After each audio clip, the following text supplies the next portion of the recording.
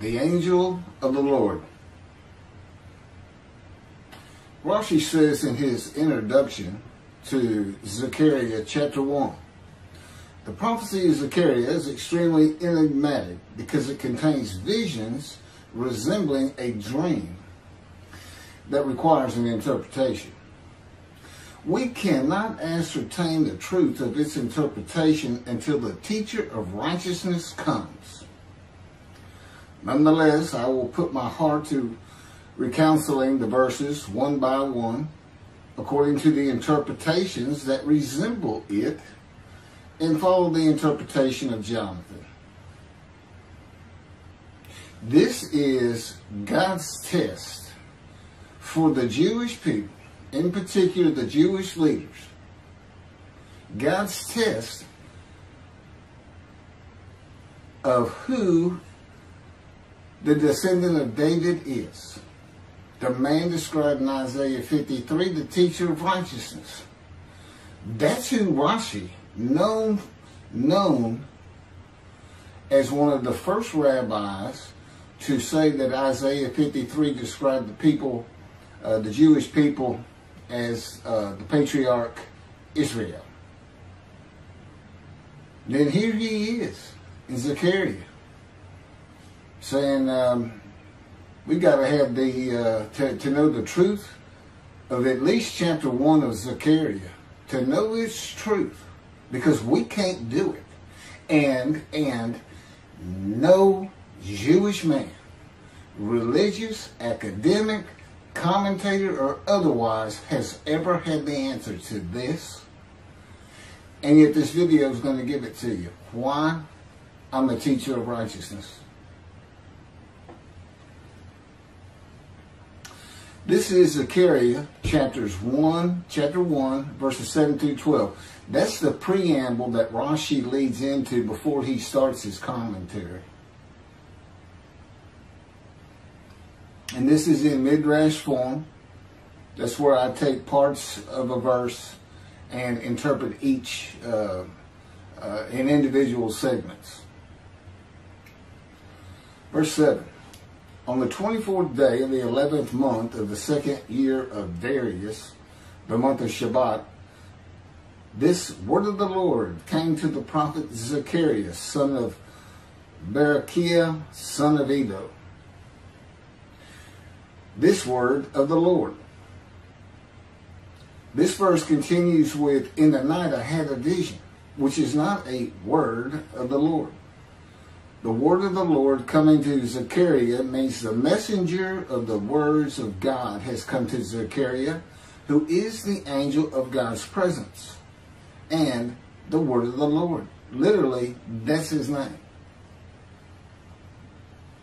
He has alighted upon Zechariah to bring a vision from God. Not a word, a vision. Verse 8. In the night I had a vision. I saw a man mounted on a bay horse standing among the myrtles in the deep, and behind him were bay, sorrel, and white horses. In the night I had a vision. There's a man on a horse standing in the myrtles. He is later referred to as the angel of the Lord, standing in the myrtles. The angel of the Lord alights upon and enters men, and my name, Hashem, is in him and can speak through the man. Zechariah has an angel with him who is his guide in the vision. The deep is like a valley Zechariah is looking down on, filled with myrtle trees, and then an open area below that is where the bay, sorrel, and white horses are. Verse 9. I asked, what are those, my Lord? And the angel who talked with me answered, I will let you know what they are. What are those, my Lord? Zechariah is not talking to the angel. That's an angel. It's not my Lord. Who answered, but who never lets him know what they are. he is asking the man standing among the myrtles on a bay horse about the horses in the open area and calls him my Lord. Verse 10. Then the man who was standing among the myrtles spoke up and said, these were sent out by the Lord to roam the earth. Then the man who was standing among the myrtles spoke up and said, again, this is Midrash form.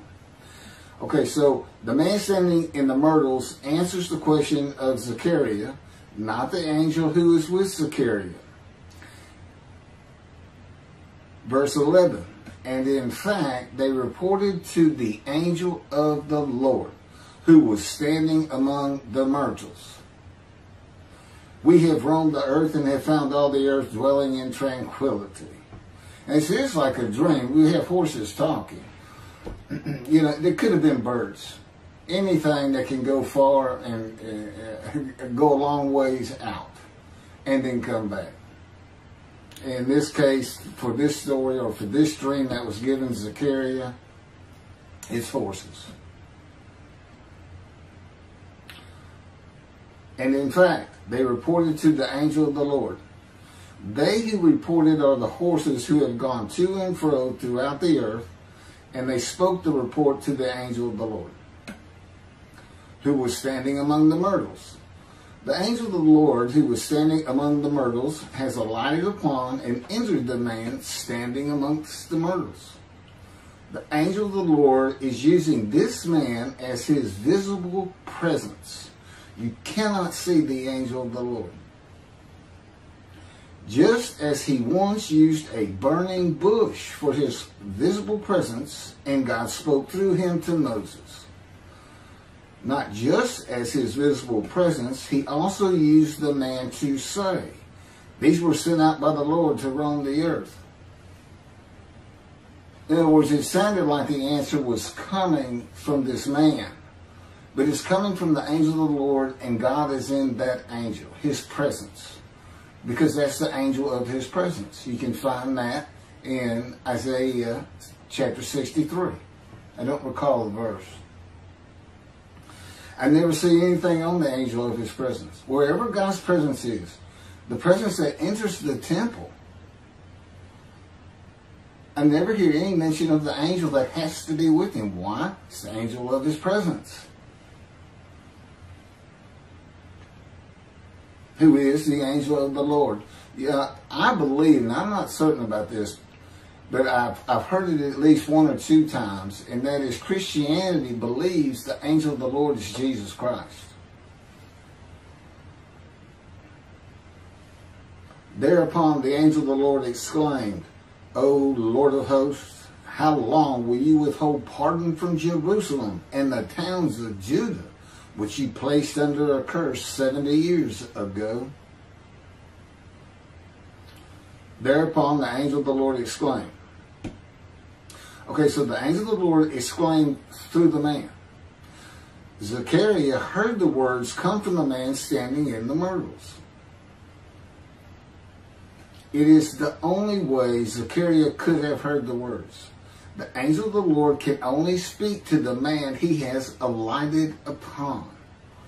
Ezekiel describes this as, a spirit entered into me and set me upon my feet, and I heard what was being spoken to me. O Lord of hosts, how long will you withhold pardon from Jerusalem and the towns of Judah, which you placed under a curse 70 years ago? The following verses are from the book of Isaiah regarding this curse. Isaiah chapter 43, verse 2. So I profaned the holy princes. I abandoned Jacob to proscription and Israel to mockery. That, of course, is God speaking. The profaning of the holy princesses is God's prophecy of the banishment of King Jeconiah and all his offspring from ever ruling over Judah and Jerusalem again. The line of the kings of Judah ended. The line described king by king in the first book of the New Testament of Christianity. the line of Jesus. The abandonment and mockery are God's prophecy that the northern kingdom and the southern kingdom of the Israelites would be defeated and deported from the promised land. Isaiah witnessed the deportation of the northern kingdom, but the deportations of the southern kingdom were many years after his death. This is chapter 43, verses 5 through 7. Fear not, for I am with you. I will bring your folk from the east, will gather you out of the west. I will say to the north, give back, and to the south, do not withhold. Bring my sons from afar, and my daughters from the end of the earth, all who are linked to my name, who I have created, formed, and made for my glory. Okay, this is God's prophecy that all the tribes of Israel would return from the Assyrian deportations of the tribes east of the river Jordan, that were Reuben, Gad, and the half-tribe of Manasseh, and all the tribes of the northern kingdom, deported by Assyria, defeated and deported, and the Babylonian deportations of the southern kingdom. It is a prophecy that is specific to the Assyrian Babylonian exiles. This prophecy was fulfilled according to the books of Ezra and Nehemiah and their account of all 13 tribes returning to the southern kingdom of the lands of Benjamin and Judah. Jerusalem is within the lands of Benjamin, and his lands are considered part of the kingdom of Judah, since that is where the kings of Judah rule from. 10 tribes being lost and not returning is a myth. When the 7th month arrived, the Israelites being settled in their towns, the entire people assembled as one man in Jerusalem, as the man Israel, all of them. When the people Israel gather as one man, it is all 12 tribes who were allotted lots of the promised land, and the Levites. They did not receive a portion. They were allowed to go from lot to lot, tribe to tribe, and everybody was supposed to take care of them. The Levites, that would be Levi, the son Levi, the priestly tribe without an allotment of the promised lands. Judahites and Benjaminites alone are not Israel, though all references to Israelites would include them. All of Israel had returned together to Jerusalem and Judah, mindful of the imported Gentiles in the northern kingdom, imported by the Assyrians, many of whom tried to stop the building of the second temple. This is why everybody returning, all 13 tribes, all went to Judah. The northern kingdom was occupied by Gentiles, I would assume Assyrians and Arabs.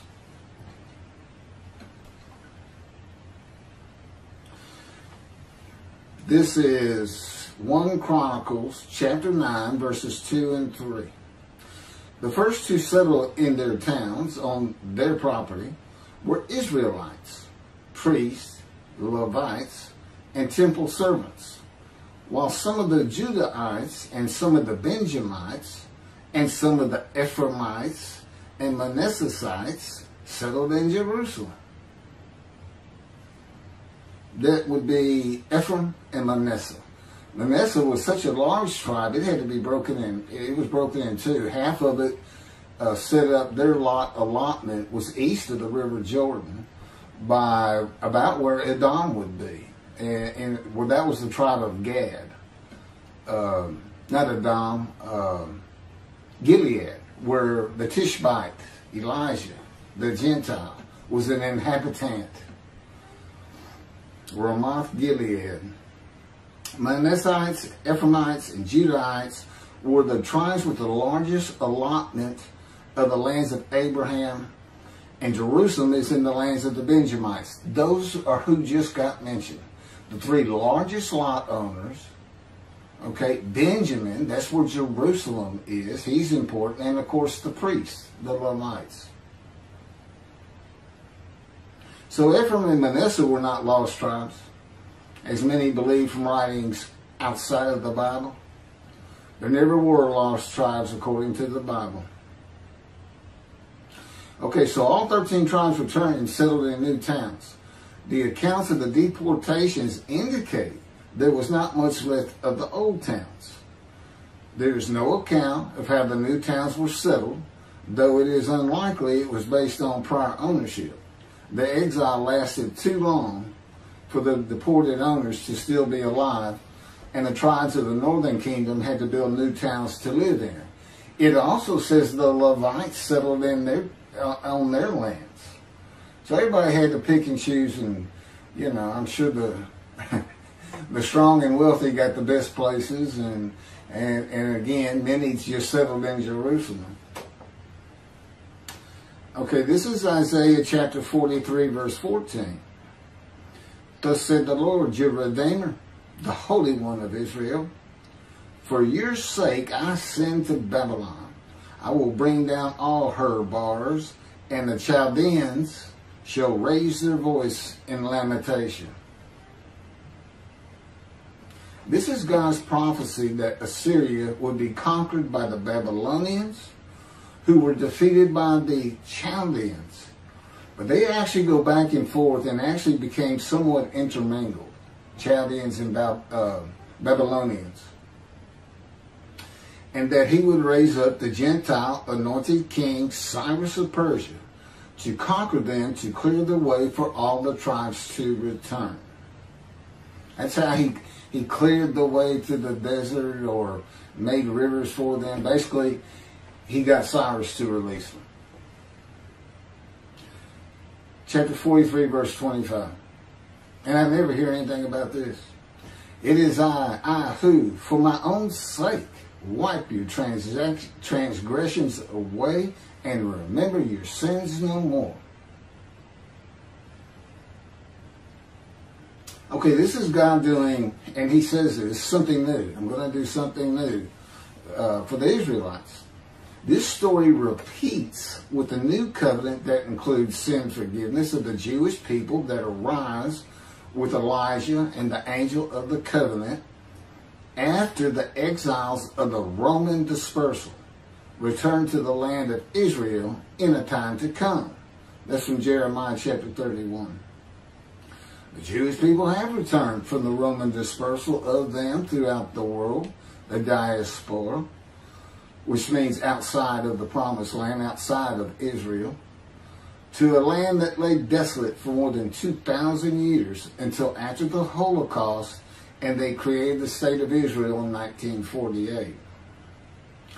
70 years later, and that's funny too, because they talk about a curse of 70 years.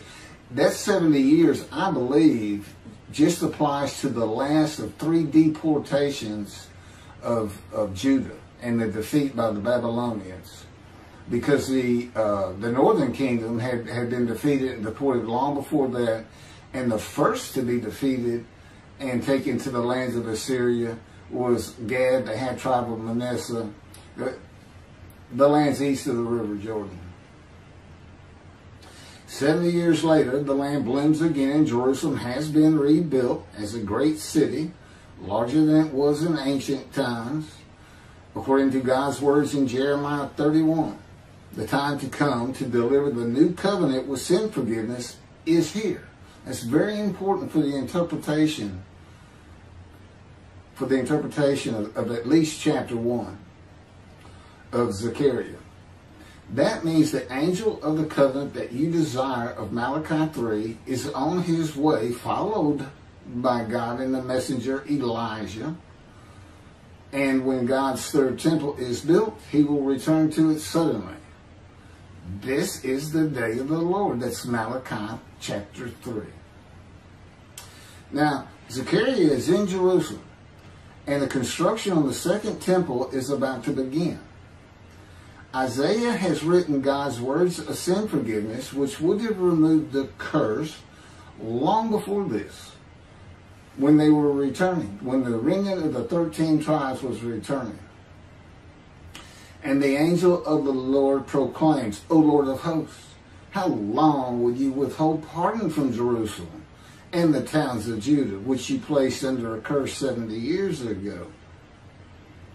Okay, this vision of Zechariah and the words of the angel of the Lord through the man standing in the myrtles regarding the curse 70 years ago is to make Zechariah think and try to understand why the angel of the Lord would say this. From his perspective, the curse was lifted.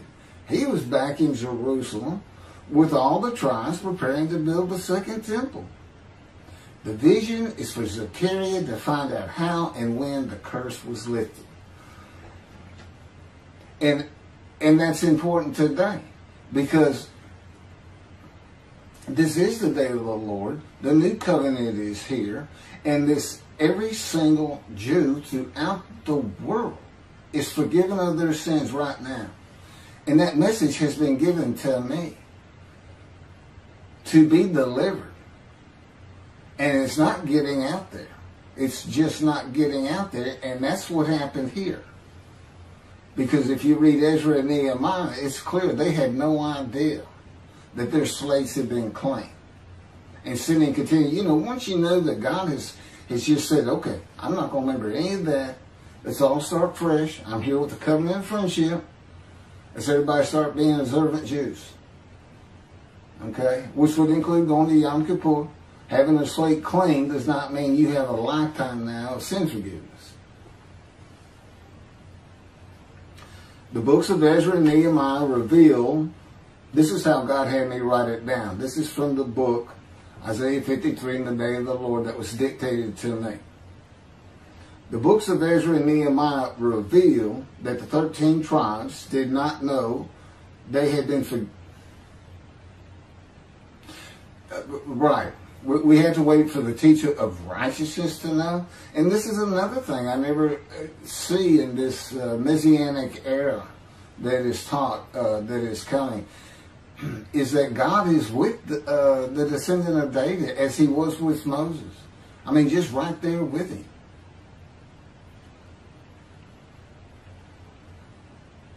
The books of Ezra and Nehemiah reveal that the 13 tribes did not know they had been forgiven of their sins to be a holy seed in the building of the second temple. If people know they have been forgiven and have a clean slate from past transgressions against God and his laws, they are more likely to stop their sinful ways and abide by his laws in the future. The scroll of Isaiah needs to be found and interpreted by Zechariah and the religious leaders so they will know of God's forgiveness of their sins. God will be returning before the temple is built. That will be the third temple, to test the devotion of his righteous servant and make him suitable for his purpose, which might prosper. That includes the building of the third temple. This would begin when his spirit alights upon the anointed one, Moshiach. His presence with his righteous servant will be necessary for the temple to be rebuilt.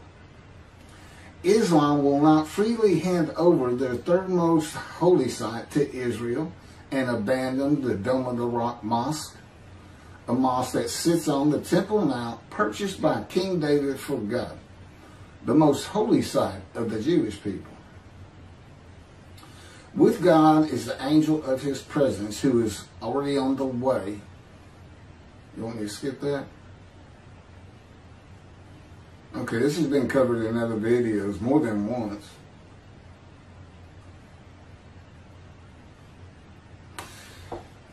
The prophet like Moses will have other similarity to Moses beyond writing God's words at his command and direction. As this was written, at God's command and direction, I typed those words. To the greatest degree possible for any human being, Moshe's identity and existence became one with the Creator. Now that's who you're looking for when you say the prophet like Moses. It's not Joshua. I've heard that one, which is, you know, it says right there on that page, there's never been another prophet like Moses. Well, his attendant Joshua standing right there, if that's, anyway. Moshe's identity and existence became one with the Creator. I don't think you can say that of Joshua. I don't think you can say that of any man until the Spirit of God alights upon him in chapter 11 of Isaiah. He surrendered himself to God to the extent that our sages say the Shekinah, divine presence, which is the angel of his presence, who is the Holy Spirit. He's an angel, and his body is not human form with wings. His body is the Spirit of God. Wherever God is, his Spirit is. Wherever his presence is, the angel of his presence is. They're always together. So when they alight upon a man and say, okay, we have tasks for you, that man immediately becomes a man in divine beings. And that's the Shekinah. That's the Spirit of God and the presence of God entering into the temple, which would include the angel of his presence. The Shekinah spoke through Moshe's throat. As I had mentioned, God can speak through me. You're only going to know it, just like with the man standing in the myrtles, by the words that are spoken. Okay? Because it's my voice. But it's not me. You know, I can tell the difference. You can't, other than those would be how God would state it. And you can, if you watch closely, you can see it happen in all these videos. I mean, for the most part. Where God just, you know, it just throws out a sentence or two. And I just keep going, you know. I let him get done, and I just pick up from there. We've been working on this for over 13 years. That's from the Zohar, Volume 3, page 232a. And then it says, i.e., he was God's veritable mouthpiece on this earth. That's from the Sefer Hashikos 5749, Volume 1, page 290, and a footnote. The prophet, like Moses, will also have the answer to these questions. Quote, the great Jewish philosophers try to understand the question of how Moses heard God literally, some insisting that God spoke actual words and Moses heard them with his ears, while others suggest that God's speech was communicated silently to Moses' intellect and only uttered in sound by Moses himself. Maimonides, Rambam, even as he affirmed the communication between God and Moses as a fundamental Jewish belief, ultimately conceded the mysteriousness of that process. The entire Torah reached Moses from God in a manner which is figuratively described as speech, but no one has ever known how that took place except Moses himself, whom that speech reached. That's commentary on the Mishnah, Sanhedrin, Chapter 1. Well, I have the answers, and I've been telling you the answers. God is in his Spirit. Spirit enters into you, because we find it in Ezekiel. There's where God tells you. God was telling Ezekiel, Ezekiel, get up on your feet. Ezekiel says, at that very moment, a spirit entered into me, and I could hear the words of God. There it is. When he enters him. Now, he's not hearing that through his ears. There's the first question answered. It's not to your ears. And there is a silent knowing. That's what we call it, what God has taught me. Now, generally, I just hear words as though they came in through my ears and they're in my mind, as though my eyes and my ears had perceived. But he can put just knowledge into my mind without uttering a word. And it's kind of can be pointed out easiest with when he comes to a man, and like he came to Samuel, and Samuel just says, here I am. It's as though before he speaks to you, and this is what happened with me, he put in a knowledge in my mind that the God of creation was about to speak to me. And so when he did speak, it was as though he had always been there speaking to me. Not unlike how Adam would have felt. But